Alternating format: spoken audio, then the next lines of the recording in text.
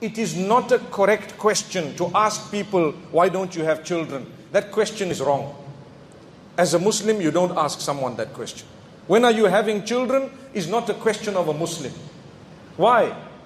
Because it can be the most hurtful question to those who cannot have children. It is Allah. لِلَّهِ مُلْكُ السَّمَاوَاتِ وَالْأَرْضِ يَخْلُقُ مَا يَشَاءُ يَهَبُ لِمَنْ يَشَاءُ إِنَاثًا وَيَهَبُ لِمَنْ يَشَاءُ الذُّكُورَ أَوْ يُزَوِّجُهُمْ ذُكْرَانًا وَإِنَاثًا وَيَجْعَلُ مَنْ يَشَاءُ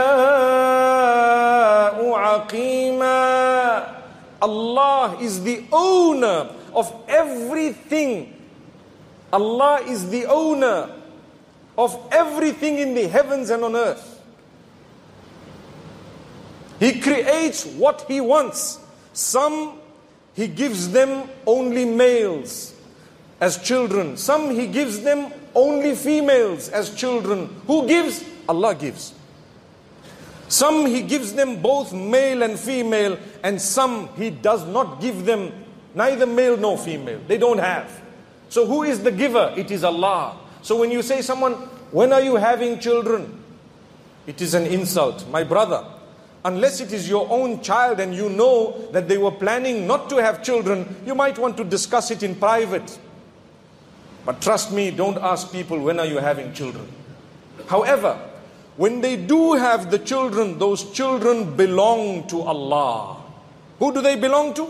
Allah. We all belong to Allah. When someone passes away, what do we say? Inna lillahi wa inna ilayhi raji'un. You know what it means? We all belong to Allah and we all are going to return to Allah. Who do you belong to? Allah. Who do your children belong to? Allah. So why did Allah give me children? To test me. By giving me something that would make me happy, I'm the father. You are only temporarily a custodian of the child for Allah to see whether you fulfill what Allah wants or you want to do what you want.